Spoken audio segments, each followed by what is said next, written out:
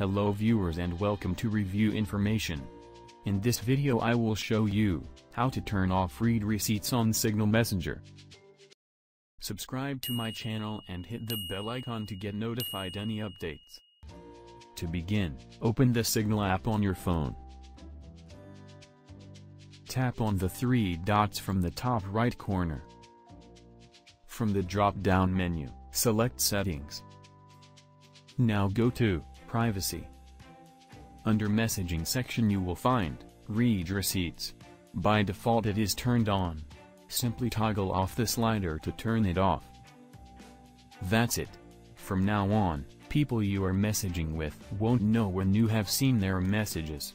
Keep in mind that you also won't be able to see read receipts from others. So in this way, you can turn off read receipts on Signal Messenger.